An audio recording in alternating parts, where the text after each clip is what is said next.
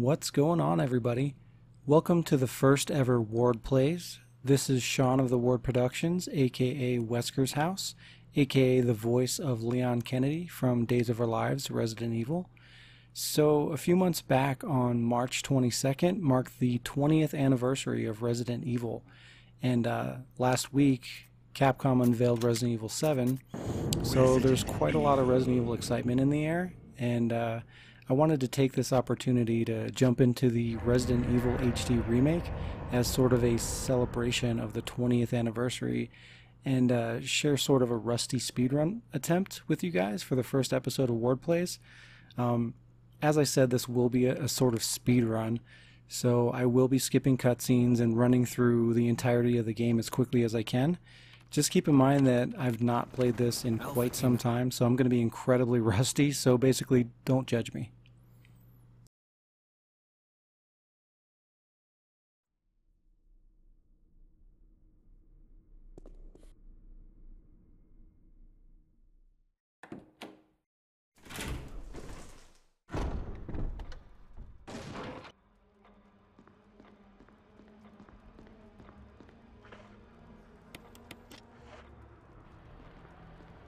I know you're probably thinking, why did he just unequip his infinite ammo handgun? Well, this is a speed run, and the handgun is going to slow us down, so we're not going to use that. You know, I always thought it was funny that everybody seems to turn into a zombie except for Kenneth. Like, Forrest, everybody turns into a zombie, but he's just like immune somehow.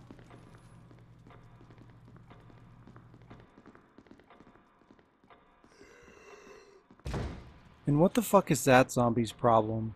Barry shoots him 2 times with one of the most powerful weapons in the game, a weapon that kills the tyrant in 1 shot, and that zombie just gets back up and leaves. What the fuck is that about? He gets shot 2 times, and he's still alive. Nobody finds that weird? It's me? It's just me. It's just me then. Okay.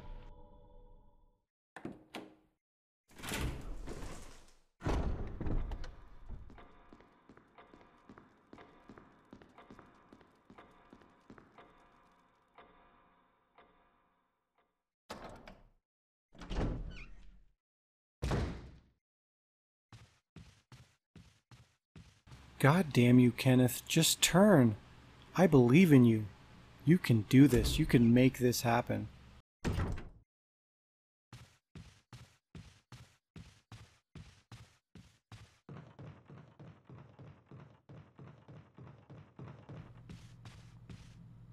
And two, if you notice, I spend most of the time running around without anything equipped. The reason for that is because it actually speeds you up when you run with nothing in your hands. So, and you're actually a little bit more agile as well. So when you're trying to like sidestep and fake out the zombies, you can move around a little bit quicker. Kind of like this, hopefully. Maybe. There we go. So kind of a cool little tip.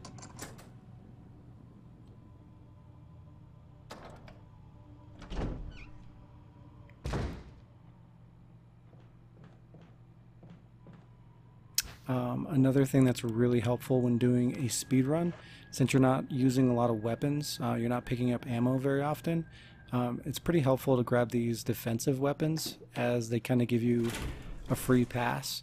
You know, if a zombie grabs you, you're not going to lose health. And it gives you a way to run around them without any kind of a penalty. So, and you don't have to kill them. So it's kind of neat.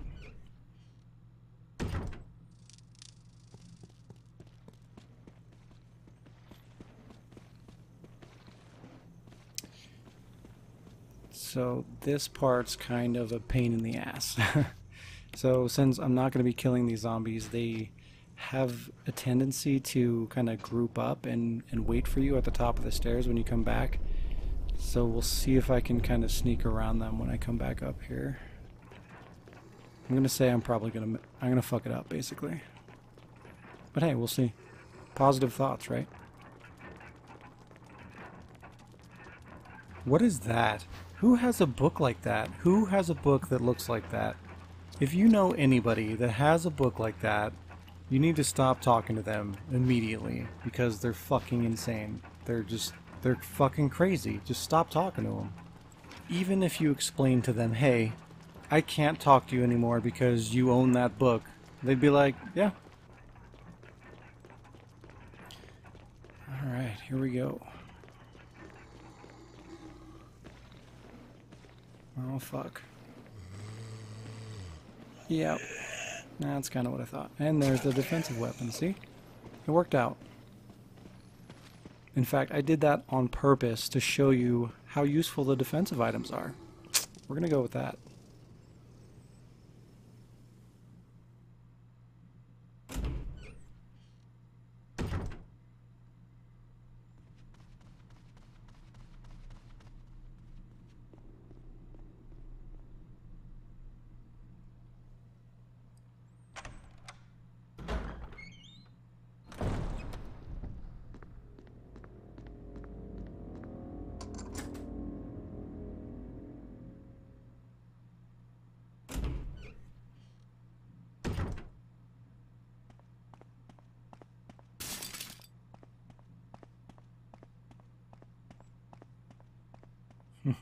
I really like that they did that, because I remember when this first came out, I'm like, I know what to expect.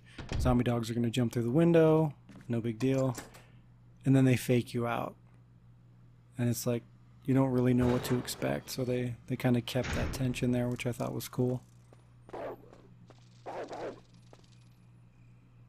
So once again, I'm just going to grab the item that I need to progress the story, no herbs or anything like that. You got to keep the inventory space as readily available as you can, because there's a shit ton of items and keys and shit that you have to take with you, so you know, you can't fill that shit up with worthless things like ammo and health. Psh, fuck that.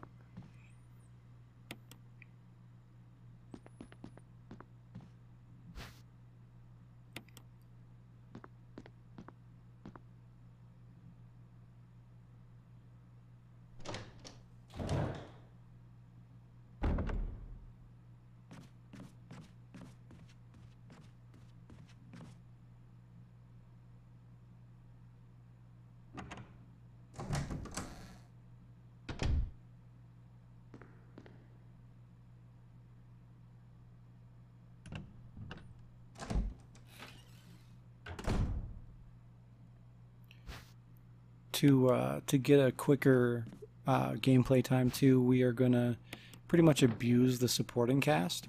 So we're not gonna save anybody, and like right here, we're gonna take advantage, get a free shotgun. Barry's gonna save us because he's so sweet, and he's gonna die later, and we're gonna take his magnum.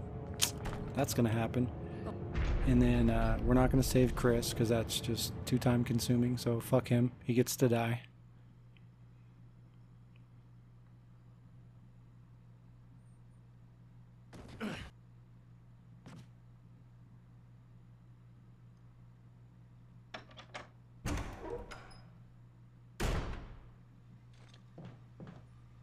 Oh yeah, I don't know if you heard that there, but so I'm playing on normal mode, and it's also the third save file, I think, completion. So yeah, Forrest is going to be running around with grenades too, so it's another reason that I'm not going to be shooting a whole lot of zombies, because I don't want to accidentally shoot that guy and fucking blow up. But yeah, the extra fun of him running around is it's a joy.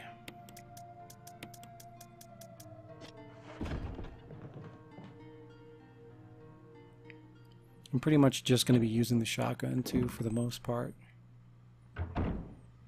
so don't need that handgun.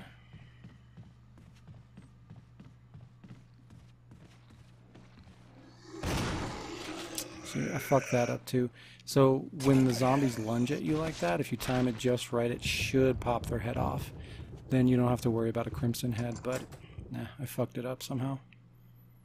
Or just didn't want to happen for me, I don't know.